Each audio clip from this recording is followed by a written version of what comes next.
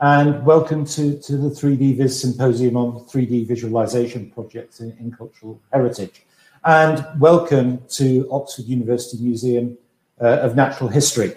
If you don't know the museum, it's situated in the centre of the university in Oxford, and it opened in 1860. If this was a normal year, we would be having 800,000 people through the door in a typical year to see a proportion of our 7 million specimens that we have, mainly behind the scenes, but obviously on display as well. It was created initially as the main science faculty for the University of Oxford, and each of the departments started its history within this building before they grew and they moved out, mainly to buildings in the adjacent science campus. So we still remain very tightly linked with the science departments in the University of Oxford. This conference arose as a partnership from a partnership with the Centre for Imaging Metrology and Additive Technology at WMG, a group led by Professor Mark Williams, who we'll hear from later in the conference. And Mark was keen to explore the sorts of 3D visualization techniques that they were using on a daily basis with their industry interfaces, and see how they might apply to science museums, but to cultural heritage more broadly. And we've been working together now for around 5 years. One of the early fruits of that partnership was a PhD co-supervised by Mark and I, looking at museum evaluation and the use of 3D prints in museums. And that was Paul Wilson's PhD, who's organised this meeting. Paul went on to become an early career fellow at the Institute of Advanced Study at the University of Warwick. And we're very grateful to them for supporting this conference. We'd initially hoped that we'd be able to meet in person within the museum, but of course COVID intervened, so we've gone online. But hopefully we'll be able to see as much of the work that's being carried out across the sector as we originally planned. It's very appropriate this meeting should be in Oxford University Museum of Natural History, because in a way, one of the early professors of geology, William Sollas, acted as a progenitor for what we would now consider to be the routine technique of scanning using X-ray CT or synchrotron, segmenting an object out and then printing it in 3D. But he was doing it in an entirely analog way. He took up his professorship in 1897, had a remarkable stint. He died in post in 1936 at the age of 87. So when we moan about retirement ages in the modern era, it was considerably different way back when. The technique that he used was one of serial grinding, not serial sectioning. That had been done quite a lot. But he realized that there was a lot of missing data that occurred where the saw blades cut. And so he wanted to increase the resolution of his 3D reconstructions. So he developed a machine that we still have in the museum to serially grind fossils, fraction of a millimeter by fraction of a millimeter. He would then draw that polished surface or photograph it later on. And from that, he would then create a wax layer, and gradually, sequentially, he would create the 3D reconstruction. He used many of the techniques that are familiar to us at the modern day. He was looking at the skull roof of ichthyosaurs, for example, and he would color code the different bones of the skull roof in different colors so that they could be picked out in the three-dimensional wax model, something that we routinely see in paleontological papers at the modern day. And he looked across a wide spread of the animal kingdom, from graptolites to ichthyosaurs to primitive fish and primitive amphibians. So he was very much ahead of his time. And although, of course, we've now gone over to CT scanning and 3D printing, actually, for some fossils in the museum that are very recalcitrant when it comes to CT scanning, it's very hard to image them. We do still use Sollas's original technique, not his original equipment, I'm pleased to say, but his original technique, and that particularly applies to a group of fossils we'll probably hear a bit more of later on in the conference, from an exceptionally preserved deposit in Herefordshire on the Welsh borders. So without further ado, I'll hand over to Paul Wilson, who's very much organised this conference, and he'll say a few more words. All right. Hello, everyone. Thank you for your kind words, Paul. It's much appreciated. And I guess without any further ado, I would like to welcome everyone to 3DVIS, the Symposium on 3D Visualization Technologies and Cultural Heritage. As Paul has said, I am Paul Wilson, and as he said, I'm a research fellow at the University of Warwick, and I have quite a strong interest in, I guess, 3D printing and X-ray computer tomography in engaging museum audiences through tangible interaction. As Paul has said, it's been very nice to actually be able to run this event in any capacity, say, considering obviously the impact of a rather large global pandemic that's currently underway. But in an ideal world, we would have had our physical event back in March. But it's nice to be able to hold the event in some capacity online and to an even larger audience than it would have been previously. So that's fantastic. So I guess to give you a brief overview of what this event will be about, its primary purpose, I guess, is to bring together workers from very disparate corners of cultural heritage, including curators, educational staff, and industry professionals, to really discuss the utilization of novel technologies, including lots of different methods like 3D printing. Obviously, Paul has just talked about that, but also other more exciting brand new technologies that are just reaching the marketplace, like augmented reality and virtual reality, in addition to other supplementary forms of presenting cultural heritage content, for example, online digital databases, among others. And I guess the real purpose of why we're here, I guess, is to bring together these disparate corners in order to basically discuss how we can utilize these technologies to better present museum content and narratives to audiences.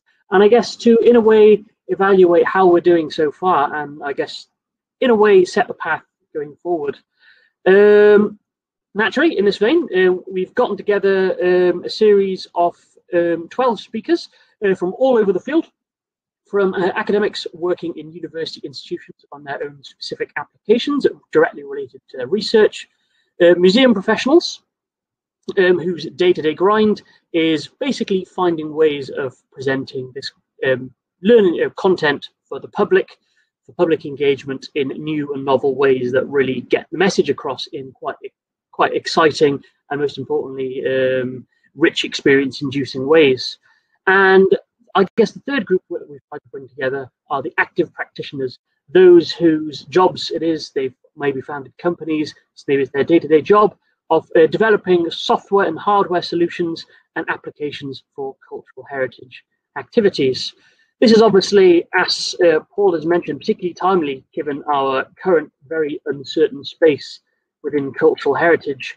We're obviously living through an unprecedented time, as cliche as that sounds right about now, where COVID-19 and the ensuing lockdown globally has put a severe strain on how we can, or basically how cultural heritage institutions are even allowed to exist right now, which obviously has been rather detrimental to many. And obviously, this will have a large impact on the landscape for cultural heritage institutions going forward, least of all as part of this current trend of lockdown, but even afterwards, where we'll have to be thinking about working on considerably tighter budgets. Not only that, but probably having to work in a more online fashion, whilst the previous physicality of many museum and cultural heritage institutions doesn't fade to the wayside, but certainly becomes more difficult to sustain. On a lighter note, however, so what we've got planned for the next 2 days are 2 afternoon sessions, one today starting imminently, and then one tomorrow afternoon, both starting 2 p.m. and running till about 5:30 or 6 p.m. in the evening. These will be 3 talk-led sessions with a final panel discussion to round off the event tomorrow. So, session 1, which will start shortly once I've finished talking, will be on 3D visualization in the humanities, i.e. just a few or basically our speakers will be speaking about their experiences and applications of applying 3D visualization technologies within, as the title implies, the humanities. This will be chaired by myself, Paul Wilson, and it will be opened with a keynote speech by Daniela Petrelli from Sheffield Hallam University. This will be followed by a further 3 talks by Dr. Alexandra Franklin of the Bodleian Libraries, Dr. Daniel O'Flynn of the British Museum, and Dr. Fabio de Agnano of the University of the West of England, or UWE Bristol for short. After this, it will be followed by a short 30-minute break before session 2 resumes about 4 p.m. Session 2 will be on 3D visualization in the natural sciences, very simply applications of 3D visualization technologies within earth sciences, biology, and paleontology. This will be chaired by Paul Smith, who spoke previously, and will be opened with a keynote talk by Dr. Imran Rahman, the Oxford University Museum of Natural History, and will be followed by a further 3 talks by Professor John Hutchinson of the Royal Veterinary College, Miss Kate Burton from the Natural History Museum and UCL London, and finally Dr. Andy Jones of the Lapworth Museum of Geology over in Birmingham. So our 3rd session will resume tomorrow, the 2nd of December, starting with at 2 p.m. with a session on 3D visualization and industry. This is basically a chance to give a few companies a chance to spotlight their own work and sort of share their experiences on how they have delivered 3D visualized content to cultural heritage institutions and the public. This will be chaired by Professor Mark Williams of WMG, the University of Warwick, and will be opened with a keynote talk by Thomas Flynn from Sketchfab, with a further 3 talks by Stephen Day from Cambridge-based ThinkC3D, Drew Wilkins from Leamington-based Fish in a Bottle, and Richard Allen from PaleoPie, from Oxford-based PaleoPie. Again, this will be followed by a 30-minute hiatus, whereupon we will resume with the final session of the event at roughly 4 p.m. This will be a panel discussion entitled "The Future of 3D Visualization in Cultural Heritage." This will feature the return of all 3 of the keynote speakers that we've had for the previous 3 sessions, so Daniela, Imran, Thomas, and we will discuss the theme of the changing landscape, how cultural heritage institutions are exploiting and are currently utilizing these technologies now, how they have been using them, and how they will be using them in the future, particularly under the lens of the COVID-19 pandemic and the impact that it's had on cultural heritage institutions, as formally discussed. So that's about all for the event. Just a few notes that Jack has already mentioned. So again, conference is organized as 4 individual sessions. If you wish to register, if you wish to see them all, you'll need to register for each individually, which if Jack has not already, he will share them down below.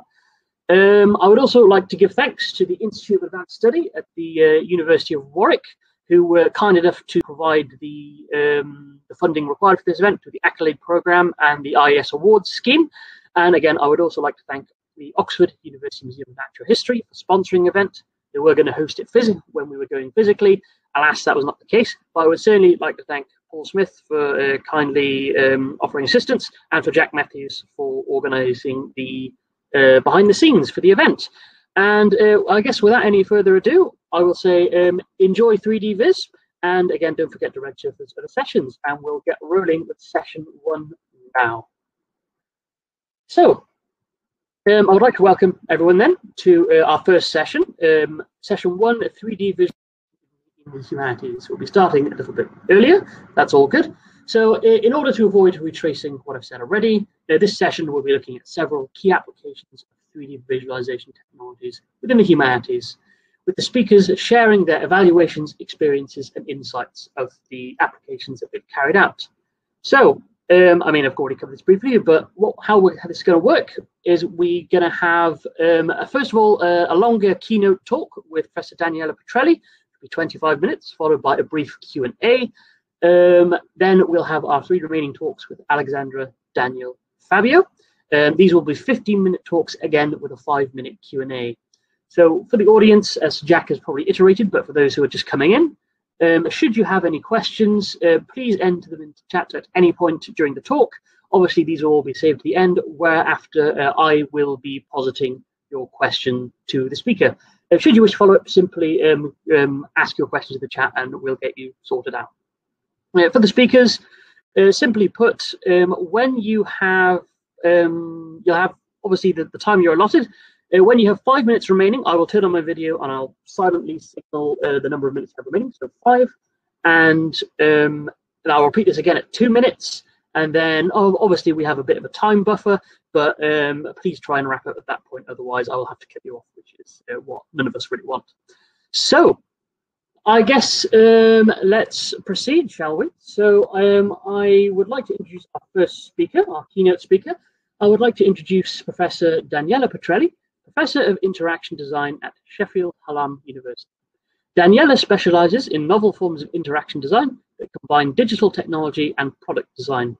She is especially interested in investigating hybrid digital-physical scenarios in cultural heritage and will talk to us today about integrating AR and VR into the museum experience. So, Daniela, how's the weather?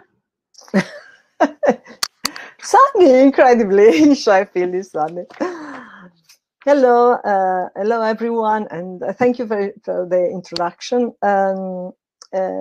Yes, today I'd like to share my insights on the insight I gained through empirical studies, where I looked at 3D reconstructions and how they could enhance the visiting experience of heritage. The topic is not new, as you can see in that paper of 20 years ago. That was a survey of what was at that time already the second generation of 3D visualization. And if we fast forward 20 years, what we have now is that those visualizations are now in use, highly detailed, highly interactive, and running on mobile devices, like in this case, a tablet at the Conciergerie in Paris. Another option is to use headsets and in order to enter the place and have a glimpse of the past, as it was done in this case for the Modigliani exhibition in London, where they reconstructed his studio and you would be able to see it in VR. These type of experiences are very popular with visitors. My pictures here don't show the queue, but there was quite a long queue outside of the room. These, for me, are to give you a sense of what it means to run one such event. So you need to have personnel to manage the queue, but also when inside, it's not enough to have the technology. You have to have assistance to clean the devices, to help people wear it. And yes, the experience is definitely memorable, but the making is really demanding and expensive, both in terms of technology and in terms of expertise, from the reconstruction of the building to taking photographs of original objects. Then you have to recreate virtually, and also the final rendering of lights and shades to make the place believable. Before that experience, the Tate already had experimented with recreating a studio, in this case the Mondrian studio, and also a physical reconstruction. You can imagine now we could augment that physical reconstruction with augmented reality by pointing our phone on the different objects. We could trigger multimedia content and so enrich the physical space with digital.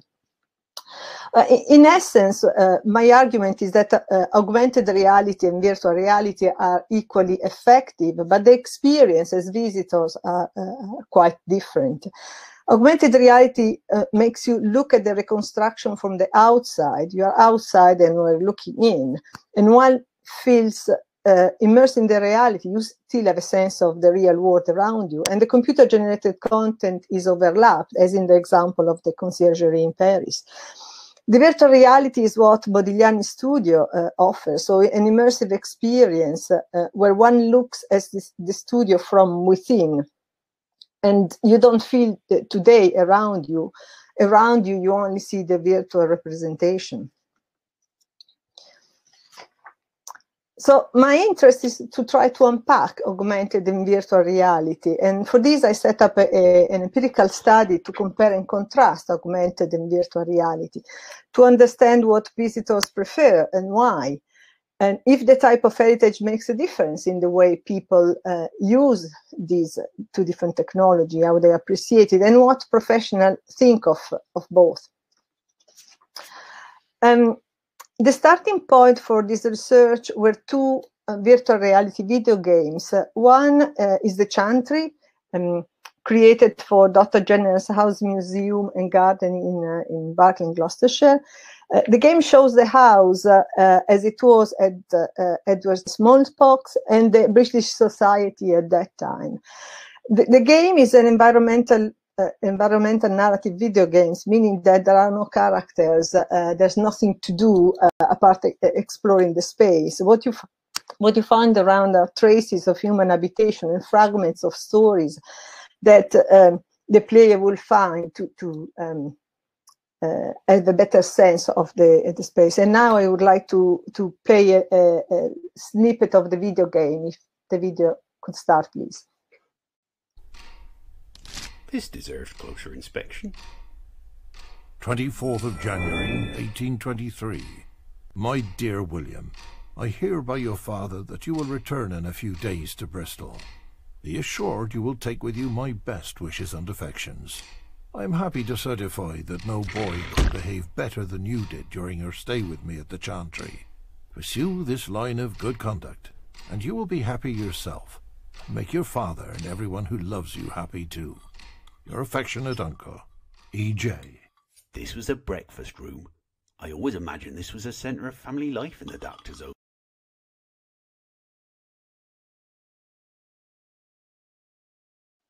So hopefully this little snippet was a good example to show the type of content that is being created for the game. So from one side, a very accurate surrounding with sound, but also voices and actor played the different characters and different stories.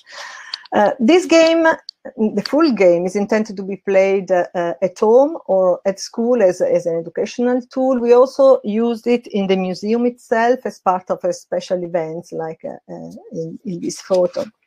However, my particular interest was to see if the content that is in the game could be reused on portable devices. One reason for this is because it's extremely expensive to develop such games, to create such an accurate environment and having the actor playing the story. So if we are able to reuse the same content, this of course is in different ways, it's a better use of the investment.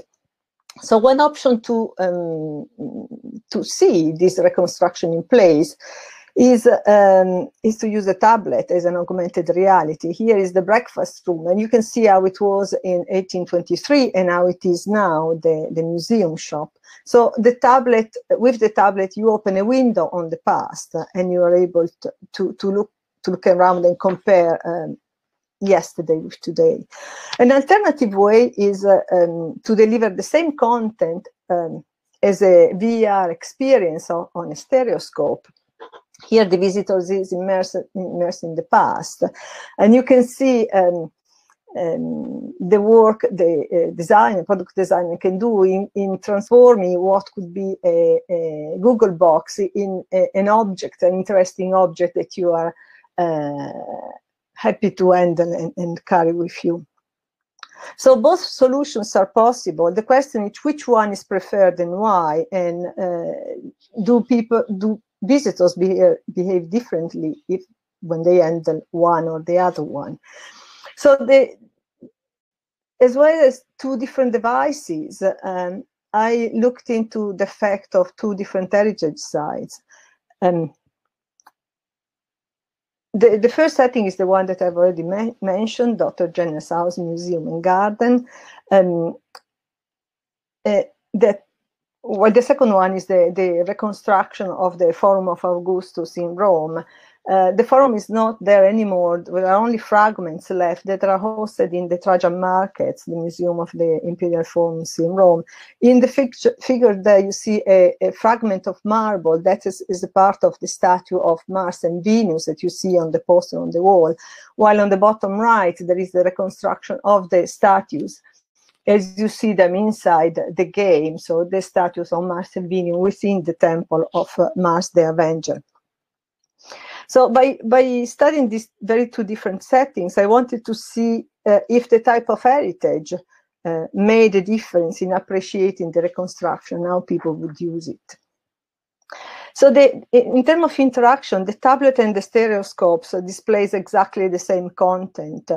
And the content was automatically selected via beacons, the small white square that you see around the circle. So these beacons were distributed in the museum or in the different rooms at the General House. And while entering the room or approaching the exhibit, the device would sense the beacon and would automatically select the cube map that is relevant for that place. And so the visitor would naturally interact with the scene without having to select different views. So with the stereoscope, the visitors will really literally have just to watch around and turn and see the place. While with the tablet, there are two options. One could turn around with the tablet, or as in the picture, one could use the fingers to move the visualization around, and it would be possible to play the content, the snippet of a narrative, by touching. The content will be displayed, indicated as a marker with the little hand. Inside the stereoscope, this picture is quite complex, but shows in full everything that is going on there. So here our visitors is in front of the fragment of the hand of the Colossus of Augustus. The bottom, the five squares show the cube map. The first one is the colonnade that is physically, say, behind you when you're looking at the Colossus. The second and the fourth one are the two sides of the hall where the Colossus is, and the third one is the bottom part of the Colossus, the status of 11 meters, and on the fifth, so the first on the right, shows you the ceiling, but also the head and shoulder of the Colossus. Inside the main picture, there's two little squares, show you the type of interaction. So if you notice in every single of the little square, you see a white dot in the center. That is the focus of your of the visualization. And when the dot touches a hotspot, then it's transformed into a circle, as you see on the square on the top right. And that is when the content, the narrative starts to play. So I said we reused the content of the game, apart from the garden of Dr. Jenner. So the game is itself completely inside the house and in a cemetery. But in real life, when a visitor goes to the Jenner's House Museum, there is the exhibition inside, but there is also the garden. And so we created three animations specific for outside. And we put curious objects, like in this case, there are blood bags hanging from a tree representing the story of the experiments of Dr. Jenner using human blood as a fertilizer. So I don't have enough time to tell you all the details of these empirical studies. If you're interested, you can find the details there. But I would like to give you a flavor of the work. So the two parts of the study were similar but not identical. So Dr. Jenner's house, there's museum, we had 7 rooms taken from the video games plus 3 animation of the garden, in the garden. The visitors used both tablets and the stereoscope visor. And they visited both indoor, the house, and in the garden. At the end of the visit, they filled in a questionnaire, and then we observed and took notes of their behavior. At the Trajan Forum, we only had the content from the video game. And here again, the participants used both the tablet and the visitor, but instead of visitors, we had professionals as participants. And what they do was to use the devices, filled in the questionnaire, and we observed, but they were also discussing among themselves. So there was this dynamic of a sort of peripatetic focus group while we were visiting the museum together. The finding from Jenner's house, overall we had 20 participants. This was about 40% of the visitors we invited to take part. Reason for not taking part were different, not wanting to engage with the technology, but this is a discussion that we can have on the side. Those who took part and tried, they preferred the tablet, and the reasons was because it allowed a comparison with today and the past in an easier way. And they were always aware of the surroundings. It was a day for a special event, so there were several visitors in the room at the same time. And they also mentioned the fact that it was easier to share. However, we saw that beyond 2 people, it became more complex, and they were actually passing the tablet around. In terms of using, most people use the tablet literally as a window in the past, or turning it around, and only few people use their fingers. Those who prefer the tablet, when they use the visitors exactly in the same way, so they kept pulling up and down the visitors in the yard. So really they wanted to compare the past and the present, while those who prefer the visitor, they enjoyed the experience of feeling the past, of being immersed in there. So they separated the looking around the room and looking at the past. Interestingly, the elderly preferred the visitor because it was brighter and had a better view. A few more findings for Dr. Jen is that the narrative, it was commented as clashing with the exhibition. The exhibition is about vaccination and the discovery of vaccination, the smallpox on the world, while the content of that visitor will find in the devices was about the personal life. And they instead appreciated very much the animation in the garden. This starts to say something about the content, which type of content is appropriated for the place, is the best one, the most suitable. We also observed that the discussion, the group of visitors had together, was driven by the exhibition rather than by the visualization. And as the museum is very small, it is possible to imagine that the visitor would go initially and visit the exhibition itself, and then take the device to regain the house and see how it was in the past. The finding from the Forum of Augustus, we had 11 professionals taking part, and the finding was the opposite. The stereoscope was the most preferred, because the feeling of the past, but most importantly, because there was the sense of proportion of the human size with respect to the enormous space, or respect to the enormous status of the Colossus, for example. And also the fact that visualization allowed to appreciate in a better way the rich decoration, and was a more fun and stimulating and engaging tool to have. Those professionals that prefer the tablet, they wanted to stay in the present and having an awareness of the other visitors. There could have been a little bit of embarrassment in using this device as well. But they acknowledged, even if they prefer the tablet, they acknowledged the the stereoscope was more engaging and interesting, and also acknowledged the fact that the tablet is a bit too common a device to engage visitors today. That there is no novelty in that. For the findings of the Forum of Augustus, really in the same way as the Dr. Jenner's, visitors lamented the type of content that was not appropriate. Here, again, they said the content was not suitable.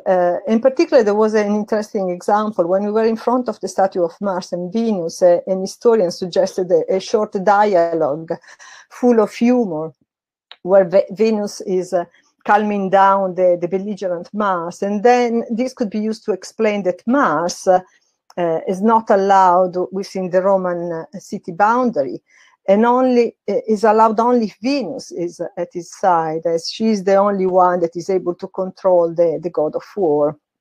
So this is very much the same type of story that we developed with Jenner's, for Jenner's Garden. So self-contained, humorous story and narrated with passion. An interesting suggestion was to offer views that are not the usual one. For example, being on the roof and looking down to appreciate the full size of the Forum of Augustus.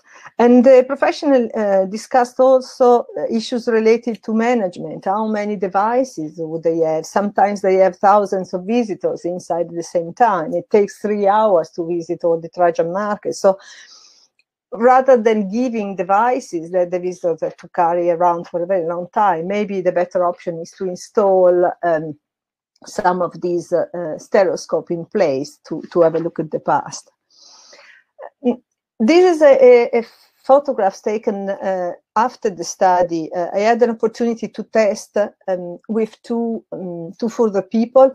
Here we are in the Forum of Augustus, and the finding is exactly the same. So people prefer, these two participants prefer the stereoscope. First of all, because the light, the glaring of the day, made looking at the tablet more difficult. And secondly, as you can see, there very little is left of the Forum of Augustus. So it wasn't really meaningful a comparison today in the past. And this brings me to discuss with you the guidelines or how I elaborate these findings as guidelines that could be used. First of all, there is a clear value in offering 3D visualization as part of the visit. And one should be mindful, however, of the differences. VR provokes an emotional and visceral reaction, the sense of being there, while augmented reality is more of a cognitive activity, invites comparison, the past and the present. So another point is about the content. In both situations, there are no characters around the space. There are only voices, and the interaction is limited to looking around the activated snippet of narratives, very carefully created. So while one might be tempted to add more interactivity, for example, quiz or games, from the visitor's point of view, those are not needed. They're not necessary more interaction. The experience of looking around the past is in itself already engaging and satisfying. And this brings me to the second guidelines. What is fundamental, extremely important, is the quality of the visual. Where the visual were stunning, and that is enough. So the effort should be spent on creating outstanding visualizations rather than creating additional interactions.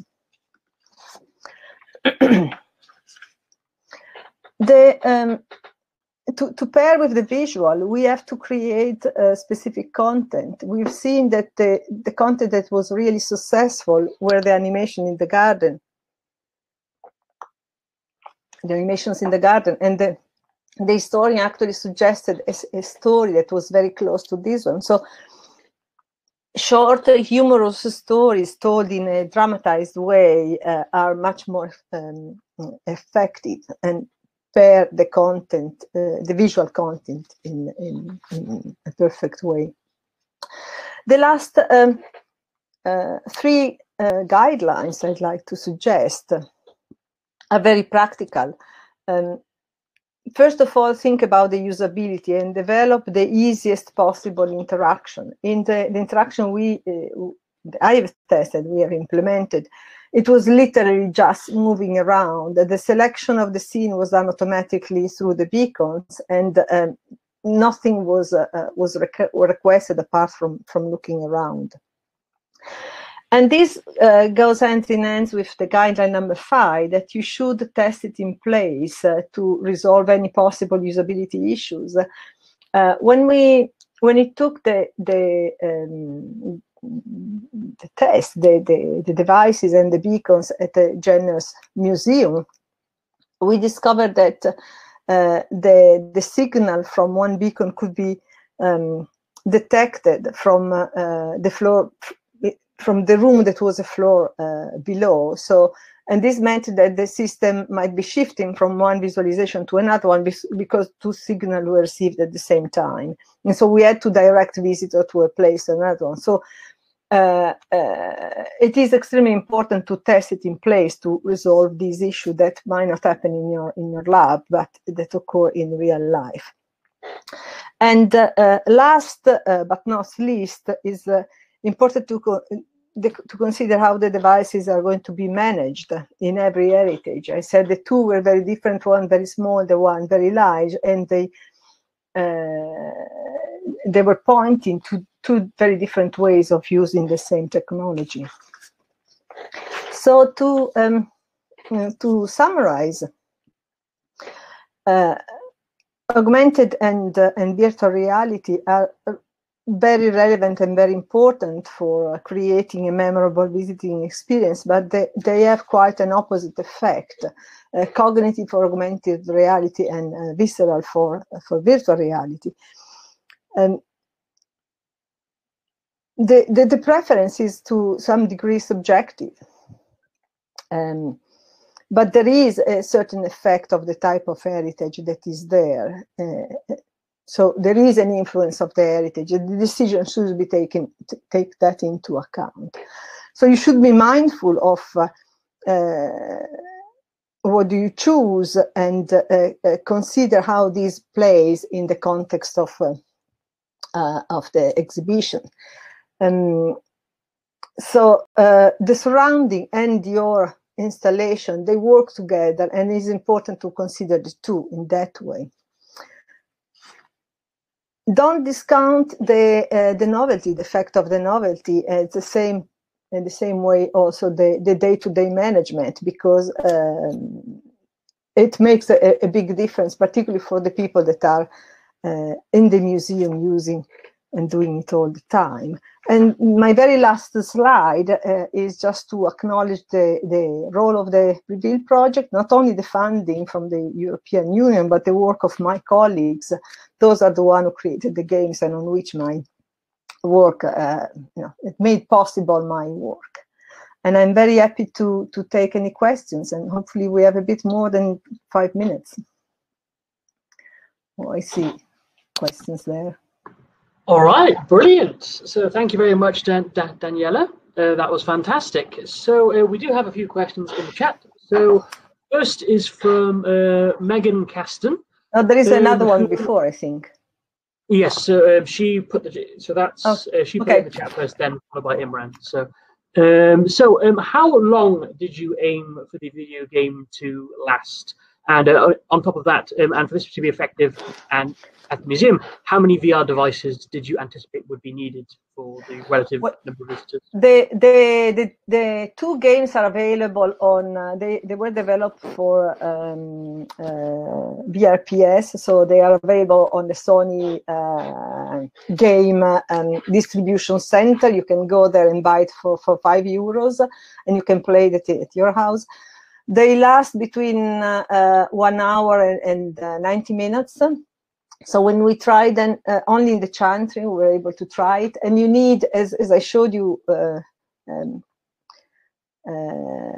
there was a picture of the setting. There were 2 positions, and you have to register before. You have to have volunteers there all the time. People were sitting down. It was a much more complicated interaction than the one at the Modigliani, because Modigliani was really, a couple of minutes. You didn't touch anything. There was no physical interaction. While for the game, there is a console to control. So it depends on the setting. Again, there have been the use of virtual reality in museums depends very much on what you have available. Do you have, for example, assistance all the time? It's illegal to have people playing with VR under the age of 12, so you cannot just leave it there for people. There are questions of hygiene. You need to clean it all the time after every use. So there isn't one size fits all. There are a lot of constraints that arrive with virtual reality. That is one of the reasons why I wanted to try to take the same content in the museum and try to use it in a meaningful way. Is that way. So one could see the virtual reality with the stereoscope while visiting, and then going home and decide to buy it and play there.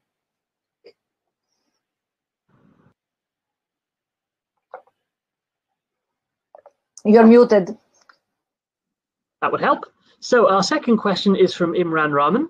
Did you consider making the games available to download on users' personal devices, e.g. smartphones, as well as through equipment you supplied? Well, the video game is a separate story. In the sense that the video game can be played if you have the VR, the PSVR setting. The cubes that we had, yes, in theory they are downloadable on your devices. For me, it was interesting to experiment with the two. So yes, you could download it and use it on a mobile phone. The mobile phone already, however, is small. So if you want really to have an augmented reality experience, the tablet for me is the right size. I think there is also a factor on having something that is given to you in the museum. I've done some studies before comparing exactly, you download something on your phone instead of a tangible interaction that was offered to you by the museum, and the fact that it's something novel, is not your mobile phone. It transforms the experience in something that more engaging, more interesting. So there is some value in creating something special, and particularly, the box, the case that my colleague created is not, the function is the one of Google Cardboard, but it's very different when you have it in your hands. It transforms literally your experience in something special. Brilliant, fantastic. So our third question is from Martin Kostel. Will you use a video mapping tool? Combination of 3D prints, it can be really good experience because it gives visitors access to interaction between them. No, I didn't get it. Can you read it again? Sorry, the question is, will you use a video mapping tool? Video mapping tool in terms of projection mapping? If you'd like to clarify in chat, Martin.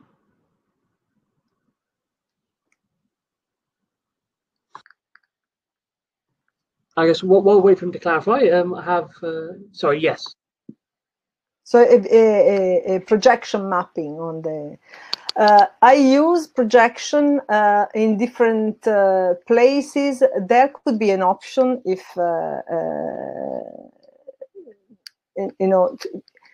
it depends very much on what you want to do. For example, in Jenna's house, we were thinking of using creating a kind of magic mirror.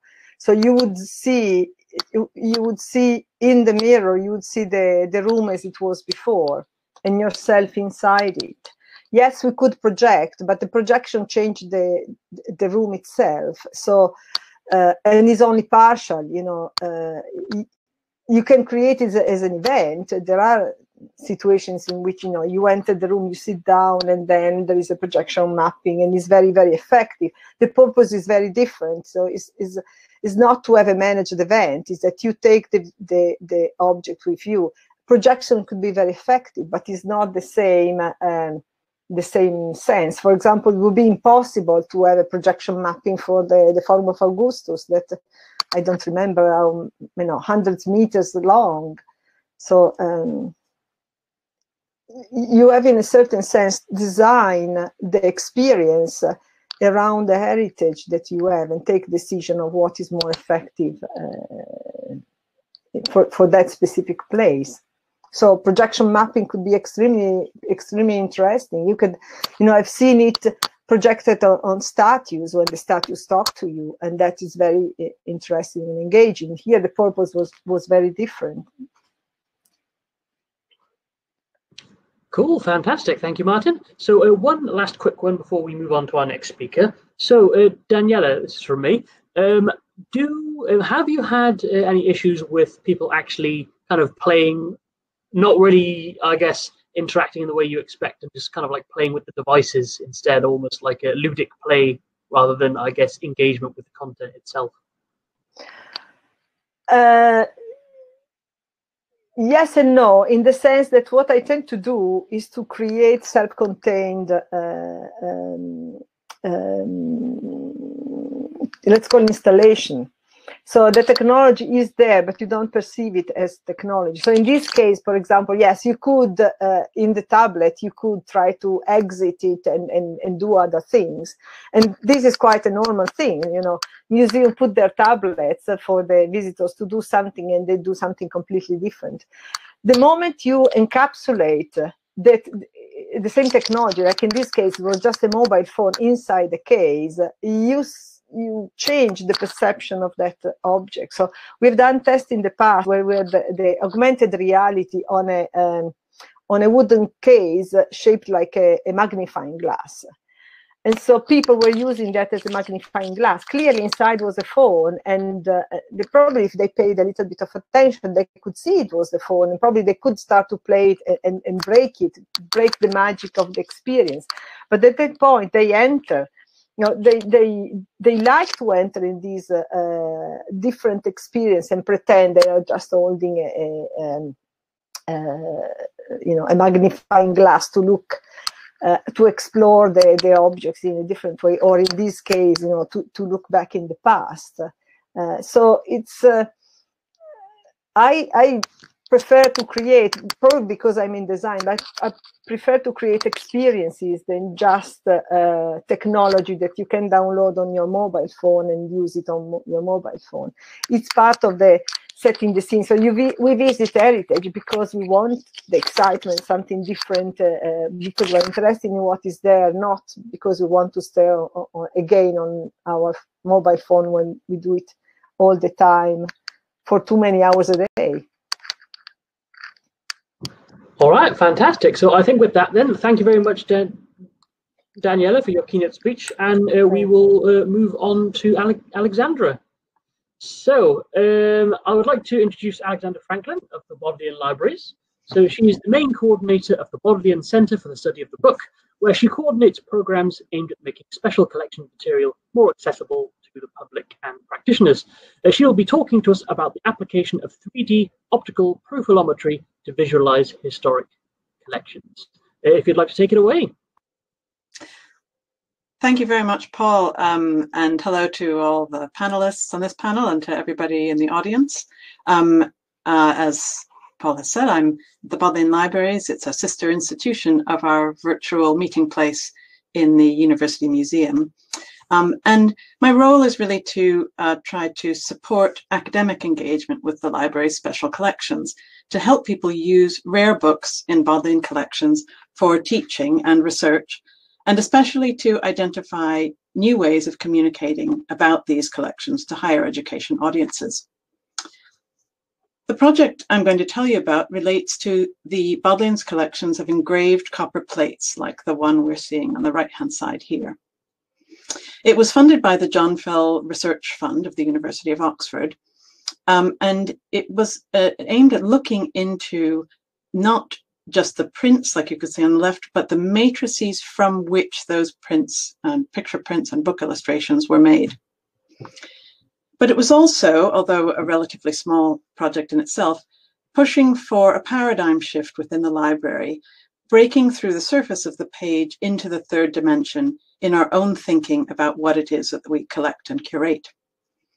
The Bodleian is really lucky to have historical printing matrices in the collections, like this 17th century engraved copper plate showing mosses, which is made for a botanical publication. Many copper plates were sold for scrap by the printing industry over the centuries. But actually dealing with surviving copper plates and other printing matrices has proven difficult for institutions that hold this kind of material. That's mostly printing museums and libraries, and the Bodleian is no exception. The Bodleian Library has about 2,000 copper plates, mainly from the 17th and 18th centuries. Some of them have been in the library for more than 2 centuries, but only a handful are shown in the online library catalogue, and none are really fully described. There is a story that in the mid-20th century, the copper plates that we looked at for this 3D visualization study were used as the counterweight for a lift in Oxford's Science Library. That would be just across the parking lot from our virtual meeting place. And this is plausible because that group of 290 plates would have been really heavy. Sadly, the story can't be independently confirmed, which hasn't stopped me telling it to you today. Because it's a useful story, and it's something that perhaps colleagues in museums will recognize. Even after the plates moved out of the printing house in Oxford University Press and into a cultural institution, these functional objects didn't immediately assume the status of archival objects, much less artistic objects. They seem to exist in a limbo, as if people can't quite forget that these were part of the machinery of publication. So the idea of them trundling up and down in a lift shaft for several decades is somehow a good metaphor for that uncertain status. The thing is that institutions haven't really been sure whether copper plates and other printing matrices should be described in relation to the content that they carry or for their own materiality. And hence my slide here. Aren't these just very heavy, backward reading versions of the pages of books? Well, the plates that we selected for our study were made to illustrate a book by Oxford's first professor of botany, Robert Morrison. A few had been professionally cleaned, and we chose a very small sample of 8 out of the over 290 in this collection, some cleaned and some uncleaned plates to image. The richness of the other sources about this publication opened the door to using this particular collection of copper plates as a test case. They could be linked to the plant specimens themselves, obviously a great tradition of natural history in Oxford, university archives detailing the manufacture of the book at the Oxford University Press, the proof prints we can see on the right-hand side of this slide, and of course the many copies of the printed book in Oxford libraries and around the world. And here I need to add another element that influences thinking about printing matrices in the Bodleian. This is the library's printing workshop, or our version of an experimental archaeology lab. Among the ways that people learn about rare books when they come to the Bodleian is through the experience of crafting things themselves, making paper and printing. So all of that was the context when we initiated, as I say, with the help of the John Fell Research Fund, this short project into imaging the copper plates and thought about what we wanted from the images. First, we wanted to know what could be learned from the plates themselves. 20 of the plates had been professionally cleaned, and our conservators and the Bodleian libraries wondered, what would high-quality images tell us about the effects of cleaning? Art historians and historians of printing wanted to know what wear happens to plates going through the press. Could we measure the different depths of lines with sufficient precision to detect differences before and after pressing? There's quite a strong argument that the wear to plates that we detect on old copper plates is due to corrosion and subsequent polishing, i.e. the cleaning itself, rather than from the pressure of the printing press, as has often been asserted. But we also wanted images to show what was unique about the plates. We already know that the shape of the lines in an engraved or etched image in a copper plate is different depending on the method. engraving, cutting with a burin into the plate, into the hard plate, or etching, biting with acid into the plate. But could these differences in the shape of the line be shown in greater detail? And at a more basic level, a fundamental lesson for students and for librarians is recognizing the difference between early methods of printing, broadly relief printing from metal type and other surfaces, and intaglio, which is the method that we're looking at in the copper plates here. We try to train people in recognizing the different methods from the printed item, but how much better to have the physical examples to demonstrate that. And referring back to one of the slides that we've just seen, somebody saying it's just the gut feeling you get from actually seeing. So now I think we would see our video, please. Optical 3D profilometry was carried out by the Laboratory for In Situ Microscopy and Analysis, LIMA, at the Department of Engineering Science, and this is my colleague Kalin Draganevsky. The results were analyzed in February 2019 at a LIMA user seminar and at a workshop for curators and historians of science. Turn to the slideshow. I'd like to digress for a moment to give us a chance to think about what we mean by 3D visualization in relation to books. But pages are flat, you might say. When we can show books live, special collections librarians take a great deal of time communicating the material facts of books, the research that's gone into understanding paper, pigment in paintings, even the characteristic structures of sewing by the binders of manuscripts and printed books. Nevertheless, it's true that the disciplines that study books and manuscripts have traditionally focused on what is on the page. And our digital libraries still overwhelmingly contain 2D images of page surfaces. Even the British Library's wonderful Turning the Pages feature shown here manipulates page images into something like the sensory experience of the codex book, yet what you see is still the surface of the page. In recent decades, there's been a coming together of curatorial expertise and conservation science into what's sometimes called the archaeology of the book. This has put greater emphasis on making evident the material structures and layers of craft and use that have gone into the creation of manuscripts and printed books. A news story just last month showed how students at the Rochester Institute of Technology found a palimpsest, that is a manuscript writing hidden under another manuscript, so an older manuscript underlying one from the 15th century, despite the somewhat misleading headline here.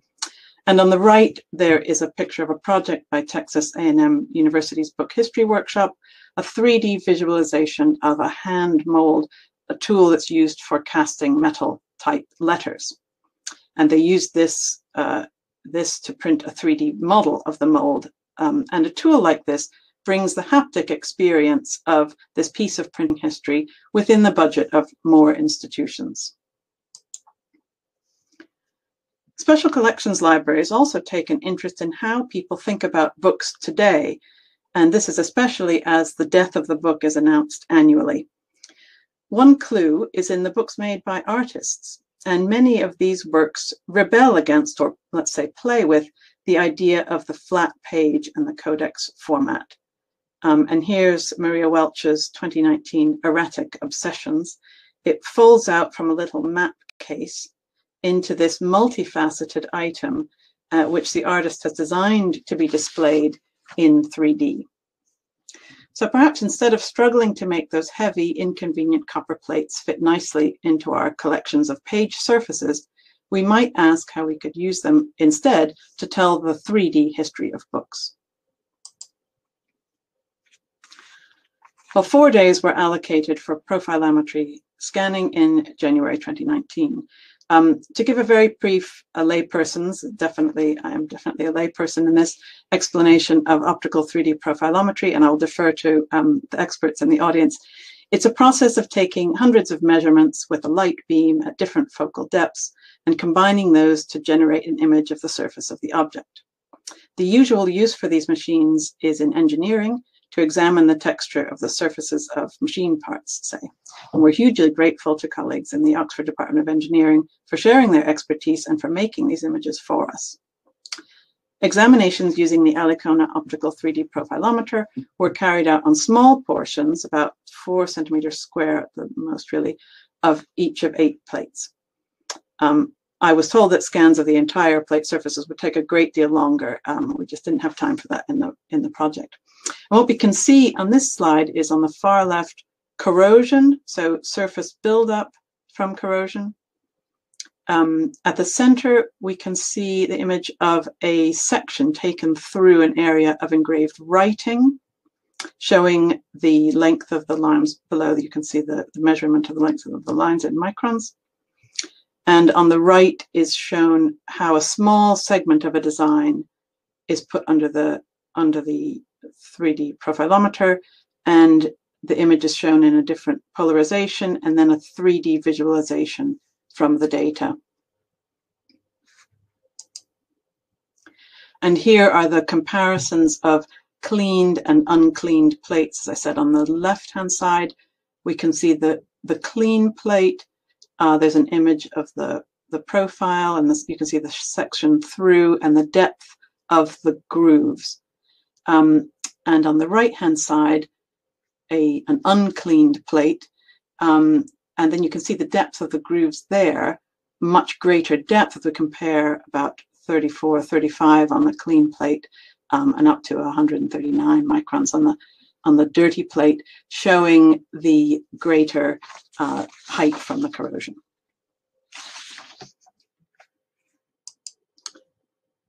So optical 3D profilometry offered us 3 things. The first is high resolution measurement.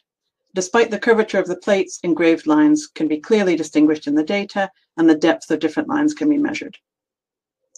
The second thing is that we could look in 3D at the shape of the engraved line in the copper rather than the shape it made on the page. We get one step farther back, or farther forward if you prefer, in understanding the crafting of the printed image. And the third thing is the opportunity to take the visualization and create models of things we haven't been able to see so clearly before. I'd really like to have a model of this image. So the further steps we can contemplate based on these results are the things I've tagged in red on this slide. Using a test plate to measure the wear caused by the different elements of the printing process. So we have sent one test plate through under the optical 3D, and now we want to press it many times again and then measure it again. Making visualizations of different types of lines, etching and engraving. Making a replica plate, probably we would use different technology for that. But finally, for me in particular, the value of visualization was in the process itself of creating the images. These became the focal point for discussing the copper plates with experts in other fields, including many of our colleagues in the university, people who deal with similar items, engraved copper items, but that are in other museums. And this helped to expand the view of what was interesting about the copper plates. I'm really pleased to say that under the AHRC Collaborative Doctoral Partnership Scheme, we've been able now to recruit a doctoral student in partnership with the University of London to study another collection of copper plates in the Bodleian.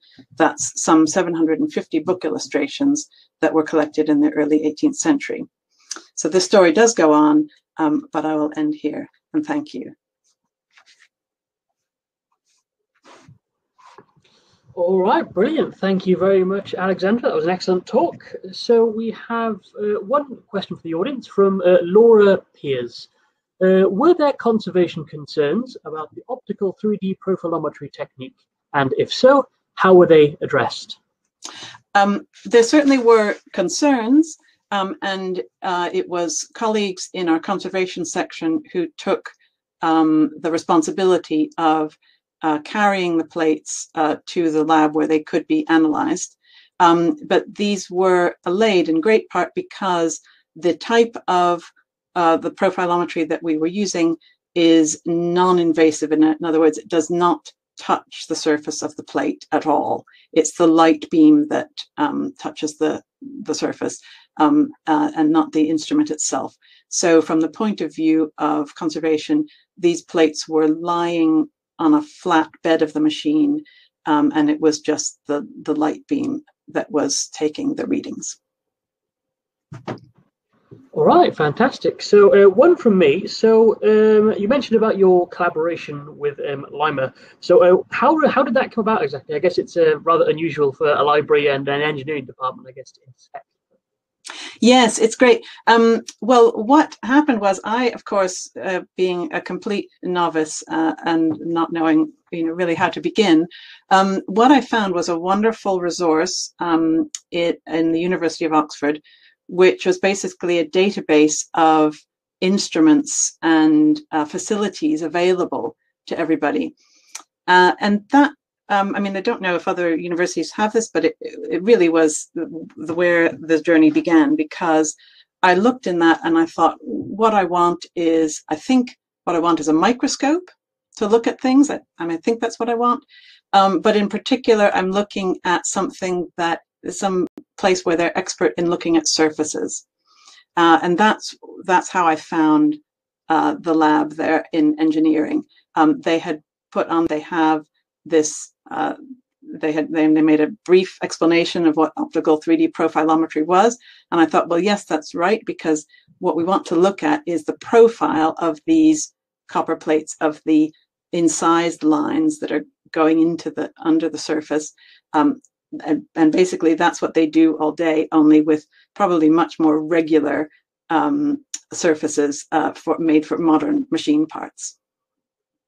Excellent. So we have our next question is from Daniel O'Flynn, our next speaker. Can the technique be applied to curved or 3D surfaces? Well, I would have to refer you to the experts on that. The machine that was used for these has a flat bed on which the plates sat. However, what I would say is that the plates themselves are not perfectly flat on their own surface. So there was certainly some intelligent, software comparing what was the very top surface with what was a line cut into it.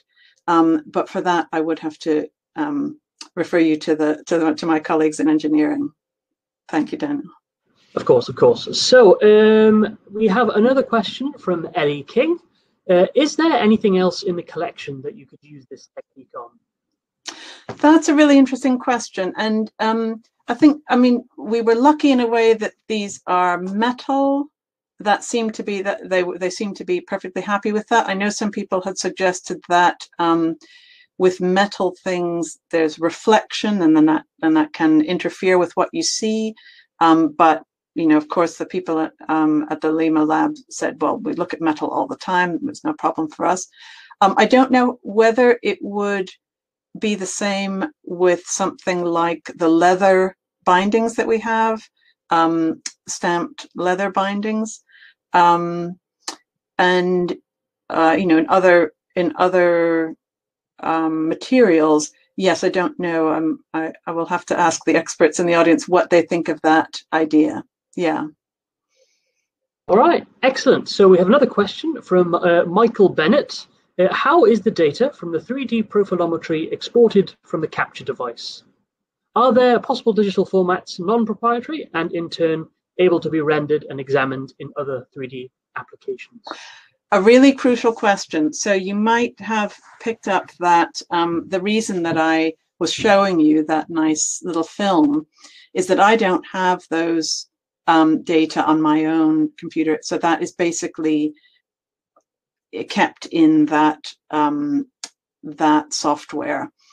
That I think I've been told that it would be allowed and it's possible for us to export that data in order to make a 3D print of that nice line that I really like. But we were not able to simply download that data ourselves. So the film that I have is is actually literally looking at the screen. That would be the next step of what we'd like to do. Cool. One quick one before we move on then from me. When are we going to see those 3D prints? Yes, great. Well, I'm really happy to say that in our printing workshop, we are currently hosting a 3D printer. So perhaps we can make progress on that. Yeah. Cool. So we'll have just one last one from Christian, which just came in. So is a more detailed scanning plan, for example, by structured light scanning, which would be perfectly suited to this type of object, this should then be combined with an in-depth analysis of 3D data? I am taking what you say, Christian, and I'm taking it to heart. This sounds like something I would really be glad to hear about. Yeah. Okay. Please do write to me with that. All right, fantastic. With that, then, thank you very much, Alexandra, for your talk. And with that, then, we'll move on.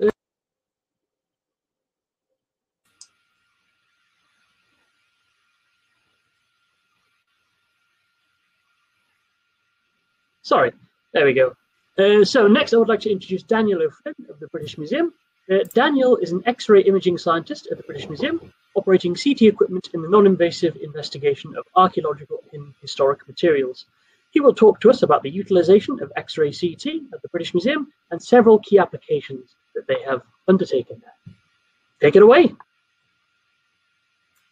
Thanks very much, Paul, and good afternoon, everybody. So I thought before I would start, I would just give a quick introduction to the British Museum. The museum was established in 1753, and its purpose is to tell the story of human history, of civilizations and the interactions between different cultures. And 100 years ago, a research department was founded in the museum. And the reason for this department being founded was during the First World War, a lot of the collection for its protection was put into storage. And when it came out of storage again, some detailed research needed to be done in order to assess their condition. And the department is 100 years old this year. And in the bottom left of this slide, you can see a photo from last year of some of our department. We're approximately 30 members consisting of full-time staff, postdoctoral researchers and research fellows, PhD students and emeritus scientists. And the other two photos to show you are just some fun historical ones. So the two gentlemen in the center there, that photo was taken in 1951, and they are studying bowls from the Sutton Hoo ship burial. And on the right-hand side, just above me here, is a photo of Margaret Sachs. And Margaret actually still works in the department as an emeritus researcher. And this is Margaret in the 1960s operating a piece of equipment called an optical emission spectrometer, which I don't really know much about, but apparently it tells you the elemental composition of materials. And the mission statement of our department is research, preservation, dissemination. And what I mean here is that we study the museum collection to gain a deeper understanding of it and to assist in its preservation for future generations. And it's very important that we disseminate our results to the public through academic publications, talks, also social media and blog posts, any method like that. So my job is an X-ray imaging scientist in the museum, and you might be wondering why you would use X-ray imaging in a museum. So there are a few questions that we seek to answer when we look at objects in the collection. One might be how the object was made. So sometimes using X-ray images, we can look at the materials and the techniques in which were used to create objects. We might want to learn what its current condition is. For example, X-ray imaging is very good at revealing cracks in underneath the surface of objects, and if any later repairs or additions have been made, especially using different materials, X-rays are very good at picking that kind of information up. And the most exciting one is there anything hidden inside? So as you might know, X-rays are a non-destructive way of looking inside an object. So if we want to preserve an outside object which is in a box, or it's wrapped up in something, or it's covered under a layer of corrosion, we're able to look inside without damaging the surface. And obviously this whole conference is about 3D imaging, and 2D X-ray imaging has been around for a very long time. And I just wanted to quickly explain the difference between the two methods before I go into it. So the photo I show you here is of Elizabeth, the mother of Queen Elizabeth II, in 1935, and here she is in the Middlesex Hospital having her hand x-rayed. And what we have above her hand is an x-ray tube which shines a beam of x-rays through her hand, and underneath her hand will be some photographic film, x-ray film, which records an image. And what happens here is when the x-rays pass through her hand, they are absorbed by some materials in the hand more than others. So the bones in her hand absorb x-rays much more strongly than the tissue and her skin. And also her ring that she's wearing on her left ring finger is obviously made of metals, as is her bracelet, and you can see these dark regions on the image which correspond to that. So we're able to get a very nice picture of her hand underneath the surface. This kind of flat X-ray image, which is sometimes called a radiograph, you might have heard it called a radiograph, that's very useful for the human hand. But when you come to the human body, the torso, where you have a lot of overlapping, interesting structures, sometimes a 2D image doesn't tell you everything you need to know. So later on, the CT scanner was developed, and this is what a CT scanner looks like. And what a CT scanner does is gives you a 3D picture of the inside of, in this case, the human body, but it could be of any object as well.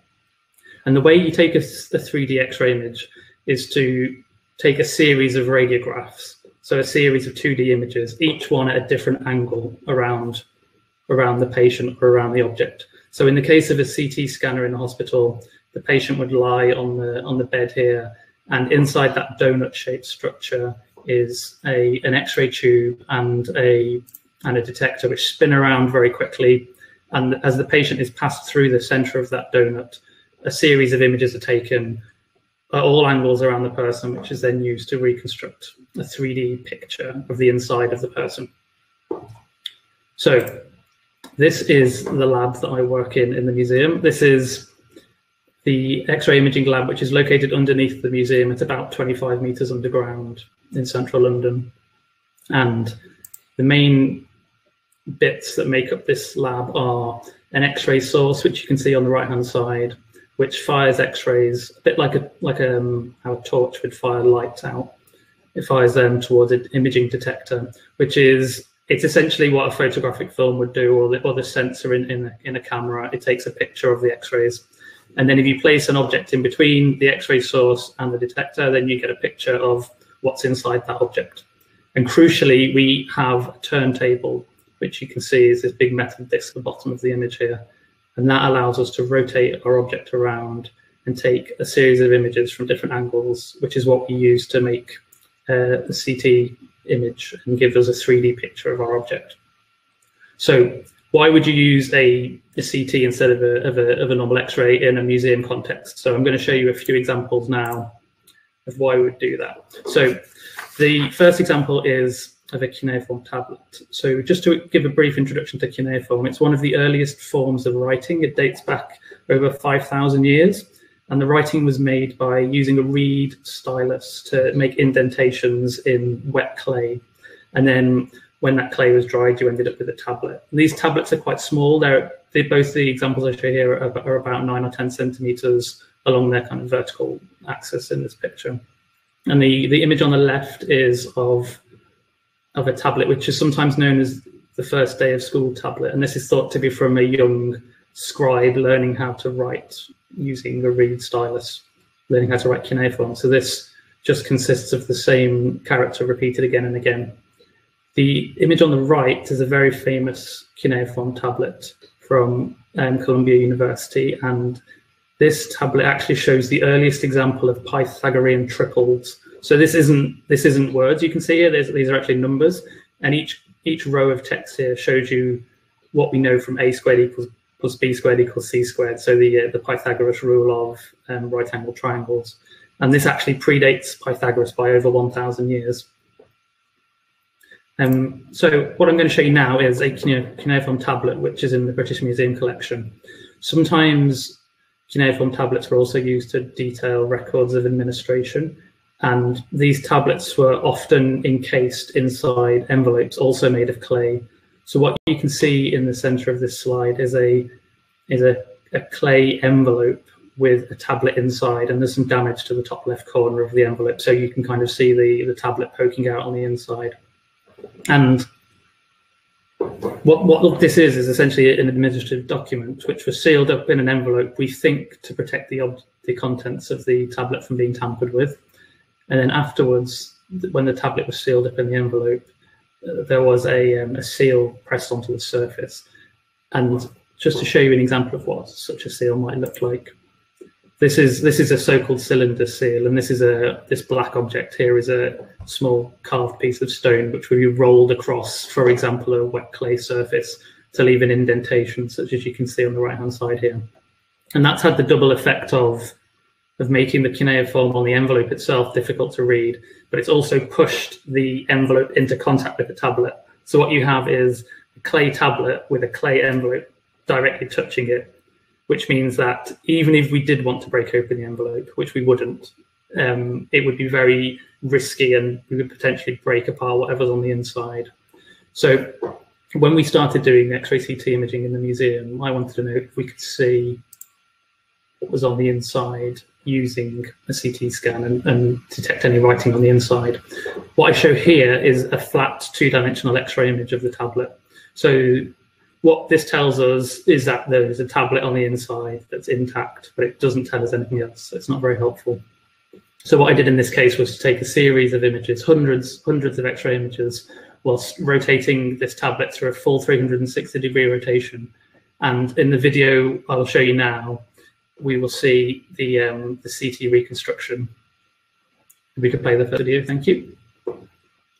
So this now is what you get from a CT scan. This is the object from its surface, and what's important to show you here is that you don't just get the surface, you also see what's written underneath the surface as well. So what we can do is virtually, digitally peel away the outside layers and reveal the text that's underneath the surface. So these wedge shapes that you can see here are actually hidden underneath the surface. And that proceeds through the tablet, we can see that. And then we can see the internal structure of the tablet as well.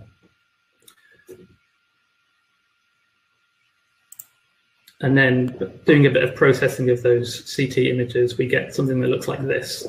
And now this is writing that hasn't been seen in 4,000 years. So I was very excited to see it. Obviously I can't read cuneiform because I'm a scientist, but luckily in the British Museum we have scholars, curators who are able to do this. So I showed this to Jonathan Taylor, who's a curator in our Middle East department, and he was able to translate the cuneiform. And this is what it says on the left. Essentially, to save you from reading it, it details a large amount of wool, which was transferred from a large city called Gersu to a small village called Gaka. And it tells you the names of the people involved in the transaction and the name of the person who put their seal onto the envelope and the year in which the transaction took place. And the crucial point here is that we did all of this without damaging the envelope. And the tablet is intact for future generations to see and to study. And the last example I wanted to show you of where we've used CT imaging is on an ancient Egyptian mummy mask. This, the most famous type of mummy mask, which you'll all be familiar of, is that of Tutankhamun. His mummy mask was solid gold. Typically, they were not. This mummy mask and many others were made of a material called cartonnage, which is a mixture of linen and plaster. And then that was decorated on the surface with, in this case, gilding and paint. And we had this in the lab because I was talking with a curator in the Egypt and Sudan department in the museum called Marie van den Busch. And she was very interested in the inside of the mask because she was able to look inside underneath the opening of the mask and see there was some structure inside there. And she was interested in the manufacturing process of these masks. So we wanted to know if we could get an image of the inside of the mask using an X-ray CT, because the gap is too small to fit a scanner inside there. And the mask itself is obviously quite delicate because of the material it's made of. But a CT scan doesn't give you any color information. It just tells you structures and materials. So what I'm going to show you now is a video of a combined CT scan and surface scan. And this surface scan was taken by Amelia Knowlson, who was a visiting PhD researcher at the time, and now she's a teaching fellow at Leeds University. And this is now a structured light scan of the mask, which shows us all of the detail and the funerary text in hieroglyphs which surround the headband of the mask, as well as a painted decoration on the front and back. And now we switch to the X-ray CT view, which shows us the detail under the surface. So what we're able to see in this scan, and I'll show you some freeze frames in the next few slides, but we're able to see some of the manufacturing processes that took place, such as the gilding and also the mold that was used to make the impression on the inside of the mask, which we can see here, which obviously shows you a lot more detail than you see on the outside in some places. And you can also see, for example, the texture of the linen on the inside of the mask as well.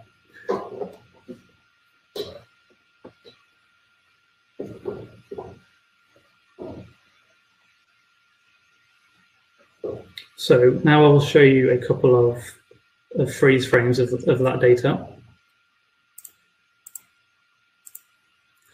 So this is a shot here, and just to zoom in on it. So when the mask was decorated using gold leaf, it was applied in thin layers to make this gold detail, and they overlap in some places. And on the surface, it's very easy to disguise that by smoothing the surface, but the X-ray picks up where the overlaps were, which is shown by the yellow arrows here, which gives us some insight into how the mask was decorated. What we can also do is get a nice view of the inside of the mask here, and it should be noted that this isn't actually a human face that was used here. This is a mold of a face that was used. If you look, for example, the tops of the ears are much higher than eye level, so this is very much a stylistic interpretation of a human face.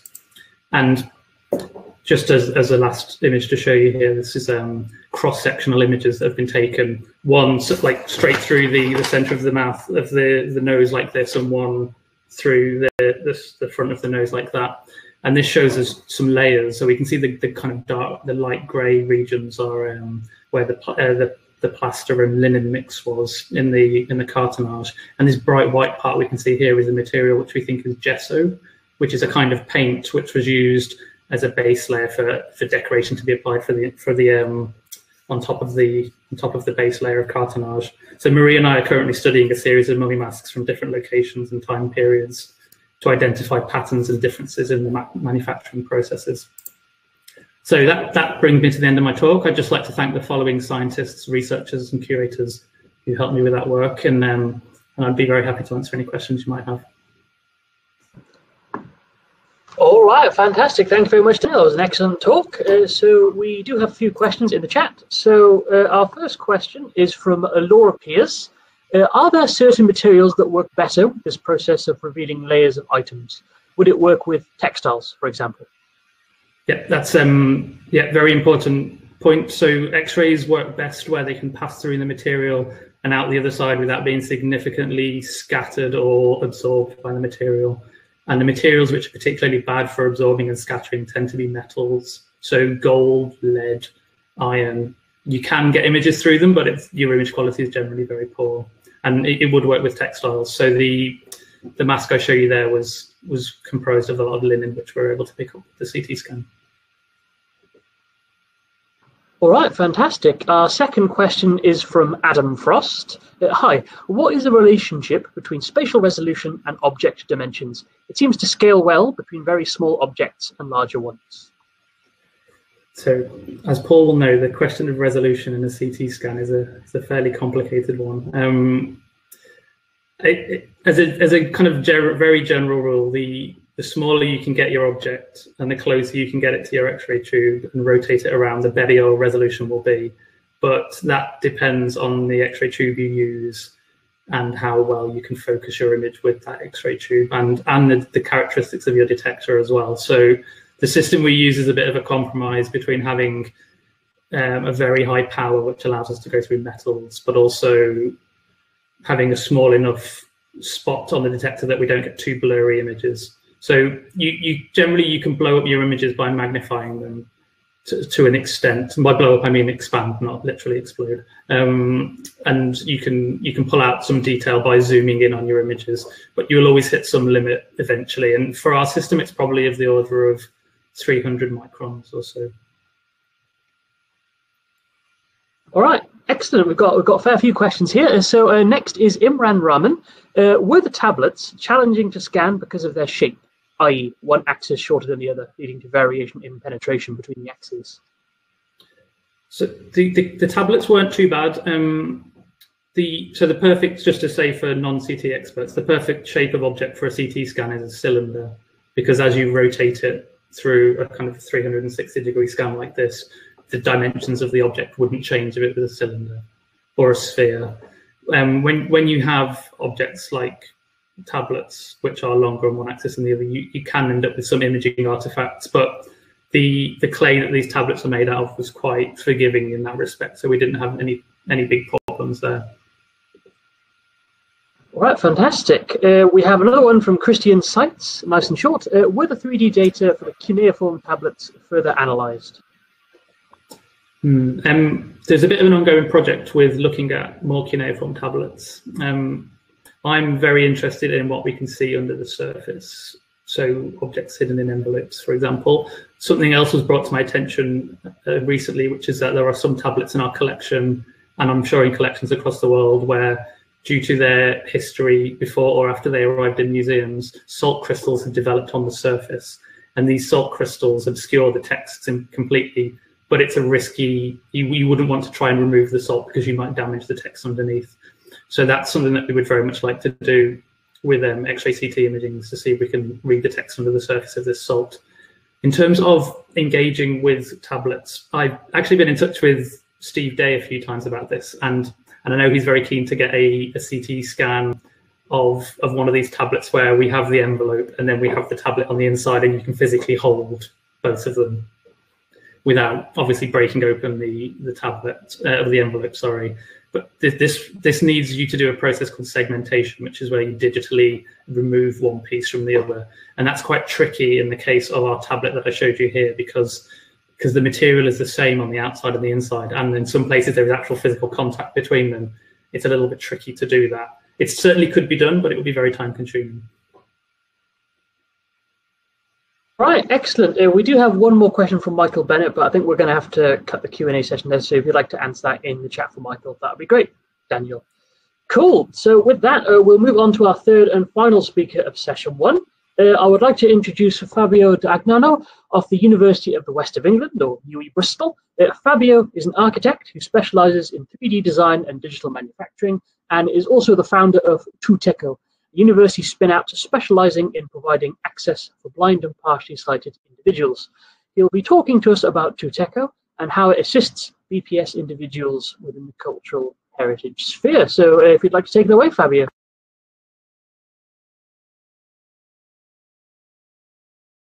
You're on mute, Fabio.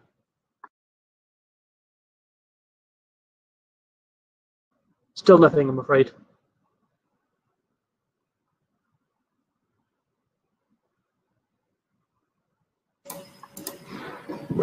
Fabio, Jack Matthews here, could I recommend just closing your window and reusing your link to come back into the room, and that should just refresh.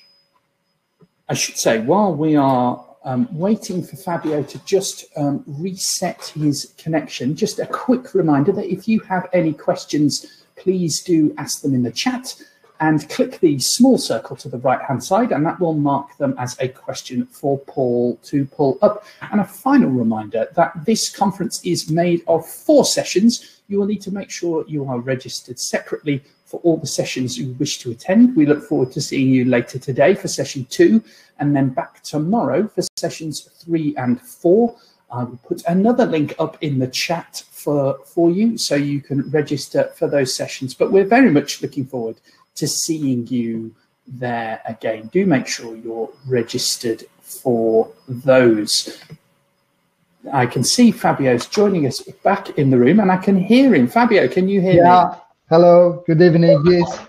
It's all working perfectly. Fantastic. Thank you for having me here. Do you want to turn your web? There we go. Take it away. Yeah, we have everything. So thank you for having me here, and sorry for this 2 minutes delay. I will be faster. I will go faster. So we all know how important it is for us to visit museums, and right now especially that this right is in some way diminished. And well, for some people, these extraordinary restrictions are just common. This page is intentionally left black. In the world, there are more or less 285 million people that are visually impaired. 39 million of them are completely blind. If you want to imagine that, it's like if almost all population of the United States was visually impaired. Still today, the huge part of the cultural heritage is not entirely or properly accessible all over the world. Oxford have done a great job in this field, also the British Museum, but not everything is accessible.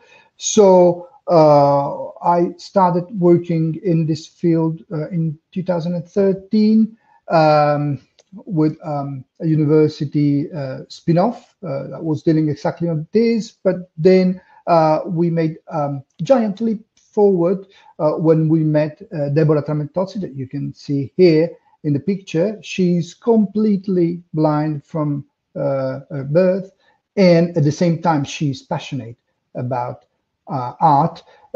So after working with her, really we had a better idea and understanding how we could go forward. And so in this system, in this project, we put together hearing and touch in order to give to the visually impaired an independent experience, an interactive experience at the museum.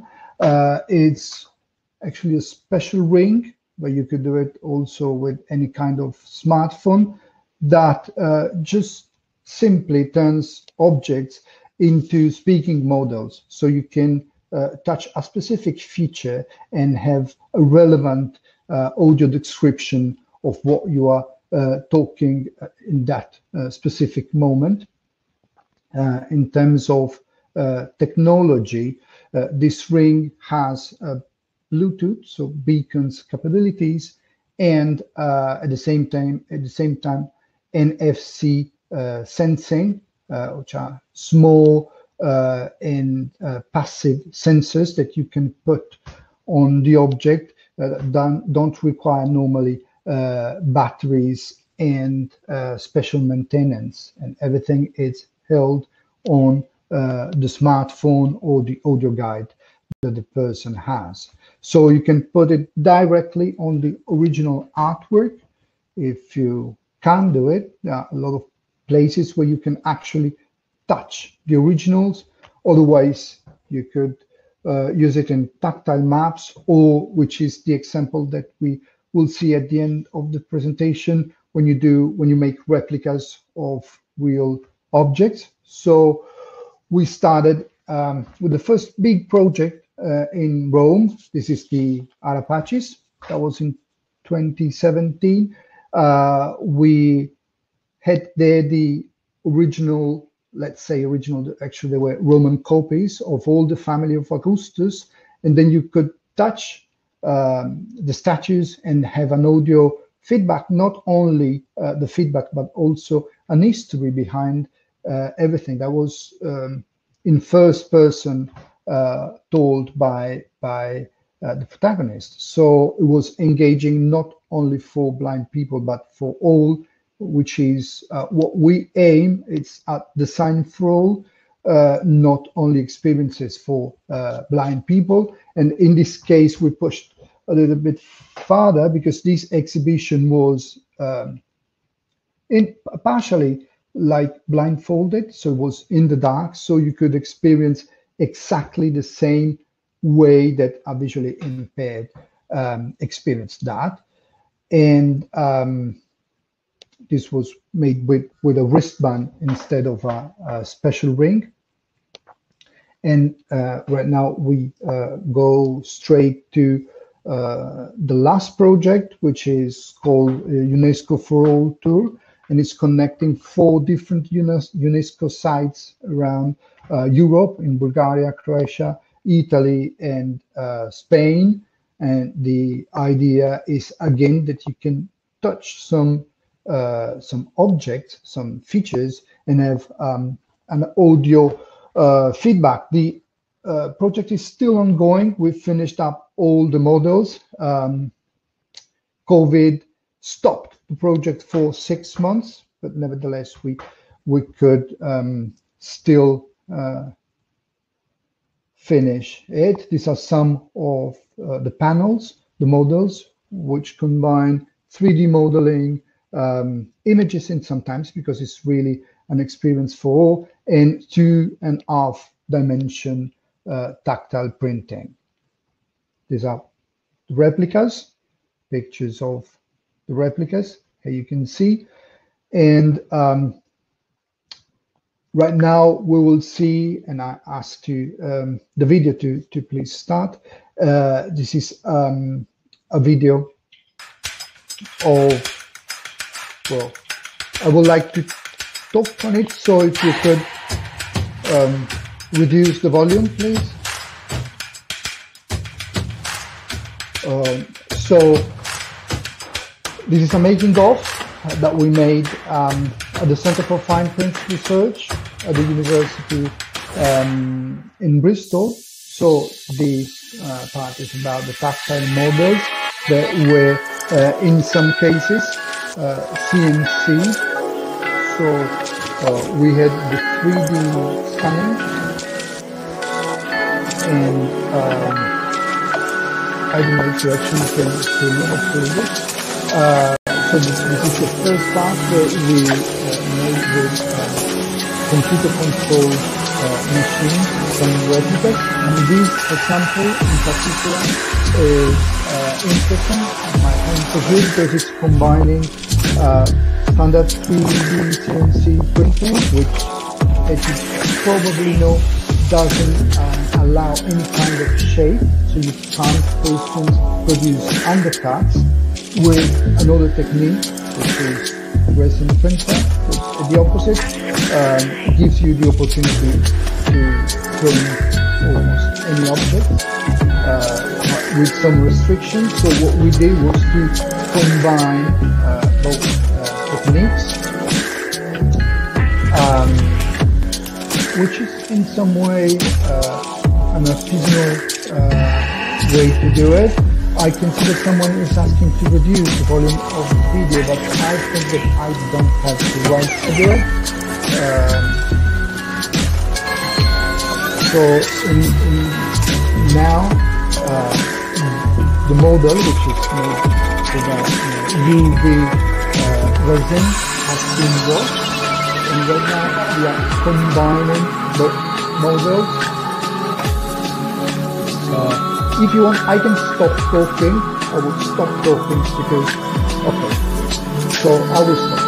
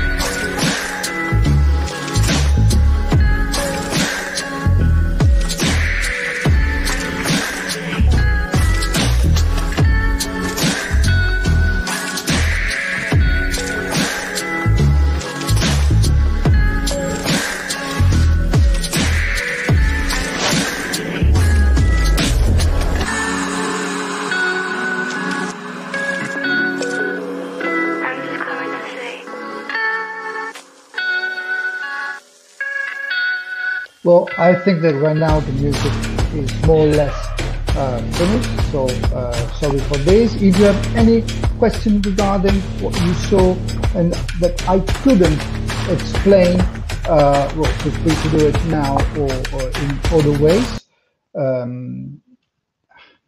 I'm back here now, so I can already see one of the questions. Cool. So thank you for your talk, Fabio. Apologies everyone for the sound issue. It just seems to be a limitation of the platform. So I guess we have our first question, Fabio, from Ellie King. So thanks for a great talk, Fabio. Can I ask, what's the relationship between the research that goes into this work and the commercial spin-off produced? What is the balance, and has the technology been adopted in many museums? Well, thank you. This is actually interesting because it started within the university. Possibly wouldn't have been possible to develop it further without the fact that it was that it started in the University of Venice, so not at CFPR, and then it became a commercial product, always, which is not really a real commercial product. I mean, it's commercial, but it's in some way, we invest everything in research, 100% in research, and because the idea is to make it as common as possible. For the question that has been adopted in many museums, well, the answer is yes. We did it in a few museums. We plan to do as many as possible. Of course, it's not 100% commercial product, so we don't have, for instance, a marketing structure to just market it, and that's why it's going a little bit slower on the market side, but is doing great with research. So right now it's here in Bristol, and we are always developing and going ahead with this. So it's to answer, short answer is really half market and research. All right, fantastic. So we have a question from Daniela. Have you tried with non-visually impaired people? Touch is a powerful sense, underused in heritage, where we tend to favor sight. Yes, thank you, Daniela. This is exactly why we started, because there's much more than catch the eye, and sometimes we think we see art and we don't see it. Deborah herself, she can't see, and she explained me some details about some paintings that I couldn't see just because our sight is fast, but it's soon often distracted. And yes, touch is a powerful sense. So the idea is design for all. Let's use touch, let's use smell, let's use hearing, let's use whatever. And mostly we should all do it. Also the non-visual impaired, because it's another approach to the same thing, which is always beneficial. I mean. All right, excellent. So one from me, Fabio. So what kind of feedback have you gotten when people have used TrueTechno before? Well, the first time I brought it to a visual impaired, that was really at the beginning, and he started touching a roof, and the description said that it was a roof, and he told me, "Oh, thank you for explaining me this, because this saved me for minutes and minutes of possible, confusions, because touch is powerful but doesn't have a lot of memory, so you can't really immediately understand what is there." So the feedback was really positive, because it's easy, but of course it's starting from the feedback that we build on. It's a it's a project that is built on feedbacks, actually. Of course. So I think we have one final question then from Alexandra. So we'll probably get time for yours as well, Michael. So Fabio, did any audio description projects involve involve people touching original artworks, and is there research comparing that to touching the facsimiles? Yes, we did. For instance, the first one in Arapachi was the original, even if those original were Roman copies of Greek original, you still can, I mean, it's still a couple of millenniums, so it's still we can consider them originals. Well, of course, for everyone, the original and the copy is not the same thing. I mean, for us too, being in front of an original gives you, you know, a power of time, of age, of everything that you feel even if you don't see and if you don't touch. But yes. Oh, thank you, Alexandra. Yes, that's original. Yes, I agree. So it is different in every senses. But when you touch a perfectly made replica, well, you can't tell the difference. Of course, sometimes you have to change materials. For instance, the original is in metal, and then you make it in jasmonite, so it's not the same thing, or in some kind of resins, so it's not the same. But we don't stop because it's not the same. We always say this: it's less, but it's better than zero always. And now the normality is 0. All right, thank you very much, Fabio. So Michael's was just thanking you for the awesome talk. So with that, then we shall draw session 1 to a close. Thank you for listening, everyone. And be sure to join us for our last session. You have one more question in the chat there, Fabio, before we close, if you just like that. Yeah, let me. So yes, be sure to join us for session 2, 3D visualization in the natural sciences, which will be taking place starting in half an hour at 4:30 p.m. If you haven't registered for that session and would like to, if Jack, you would like to put the registration link in the chat now, you can register for that and then follow the link of that. And then looking forward to seeing you all in 30 minutes with our next session, chaired by Professor Paul. Thank you very much. And I will answer privately.